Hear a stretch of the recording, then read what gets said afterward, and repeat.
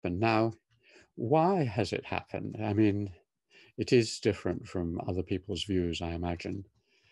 The simple answer is this tension between time and space.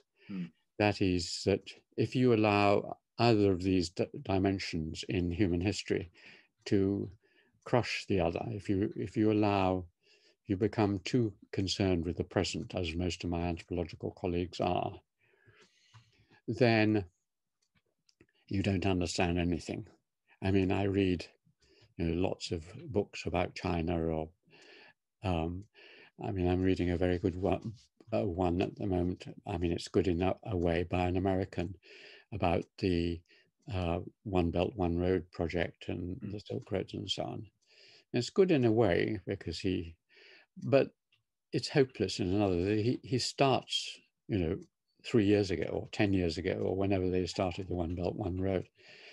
Nothing on Chinese history, nothing on what the Chinese ideology, mentality, morality, what they think they're trying to do, what the deeper essence of China is as we see it over 2,000 years.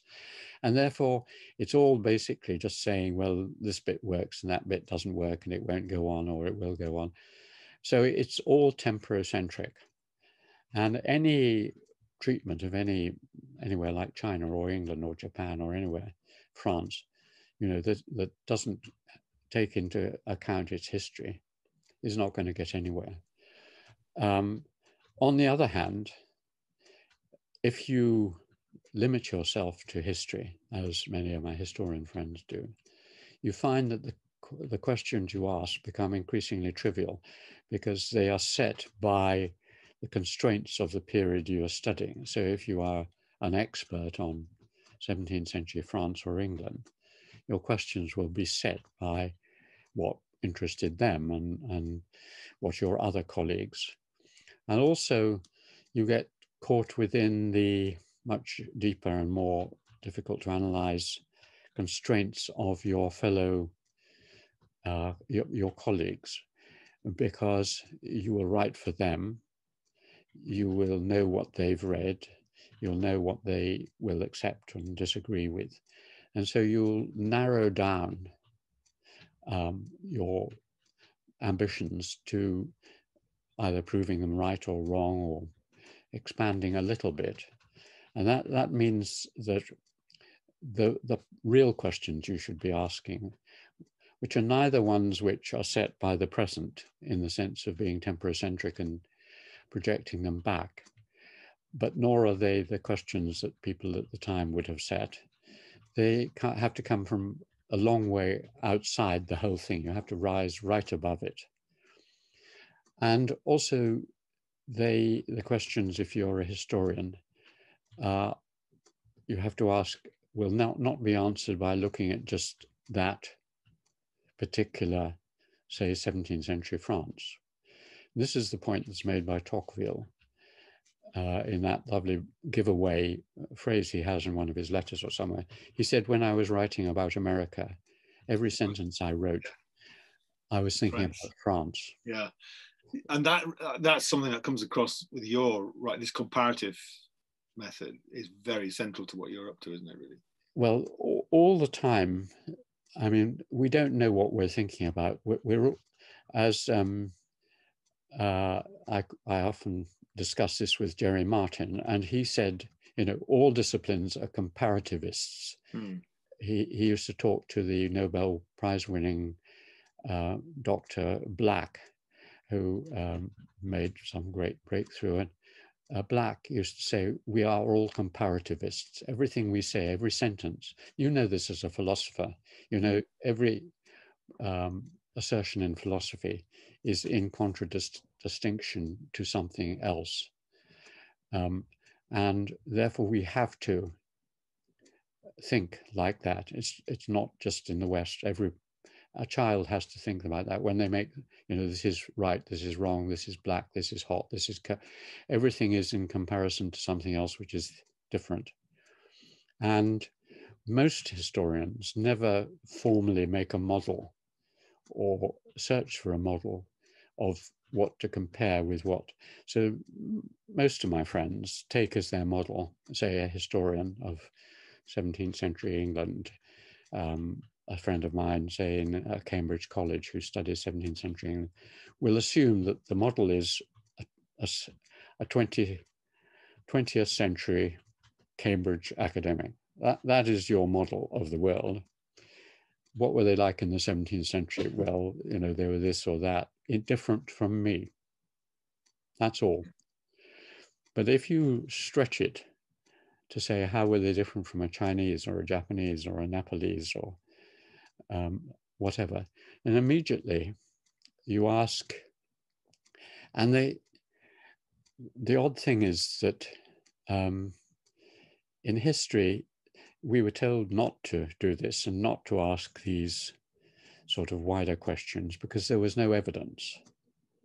This was the thrust of a lot of Geoffrey Elton's work, that the good historian is the person who knows not only how to ask interesting questions, but questions to which they could possibly get an answer. There's absolutely no point in asking, you know, what did people in the 17th century dream about, because we have no way of knowing what they dreamt about.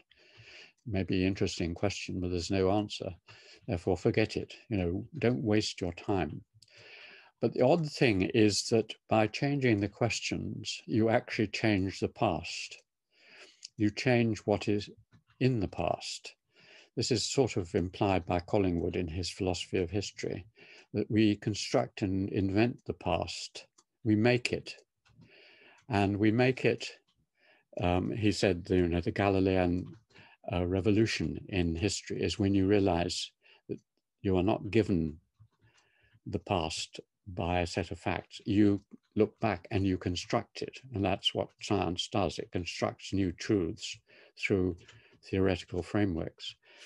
And what having a new framework of questions did for me was that it suddenly opened out whole sets of actual data, because the data is there.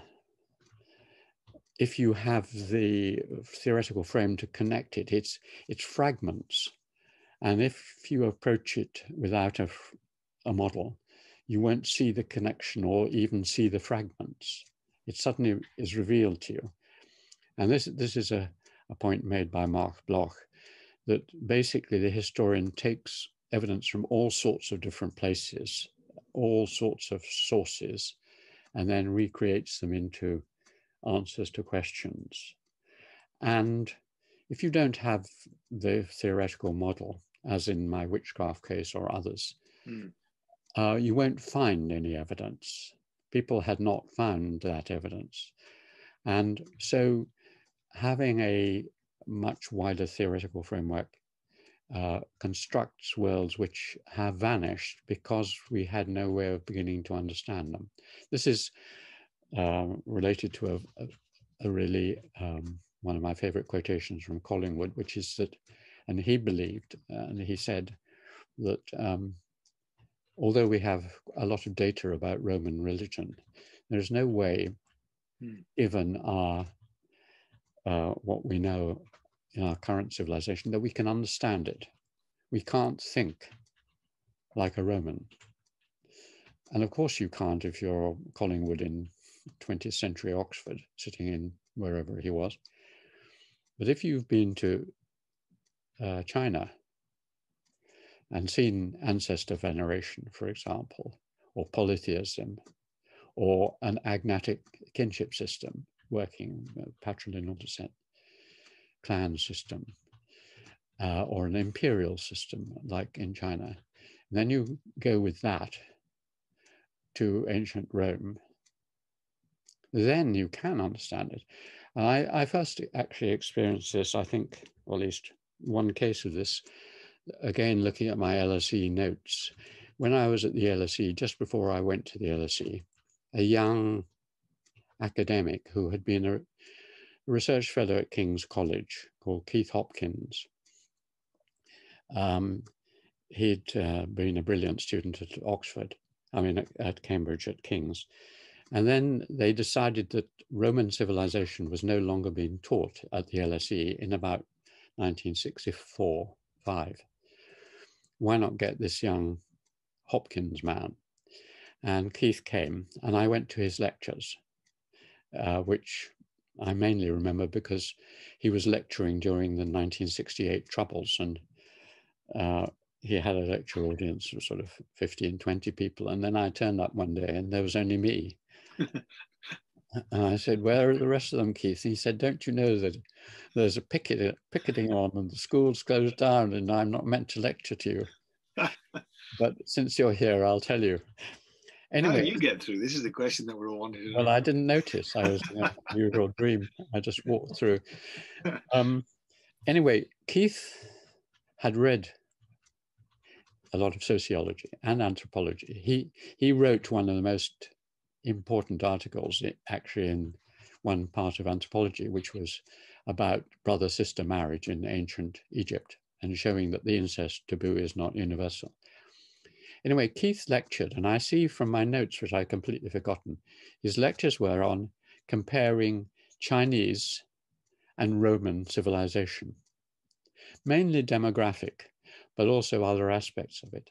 So he brought these two together. And so he became an expert on comparative sociology and Roman history. And he was, rather like Ernest, someone who held professorships at the LSE. He became a lecturer and then a reader in sociology. When he went back to Cambridge, and I shared a room with him for 15 years, I mean, sat in Cambridge with him. When he went to Cambridge, he became professor of classical history. And so he knew his sources and he read all this stuff and knew classical, but he brought the questions of sociology to it. He was also professor of sociology at Brunel University for some years. So he was, like Ernest, in these two fields. He's the only other person I know who was really happy. And if you want to see him in action, that LSE seminar, which Ernest is in, and he was one of the main contributors to that. So I learned from the LSE that bringing these things together generates a lot of, recreates our history. It makes it possible to see what was impossible before. It's like glass or something like that.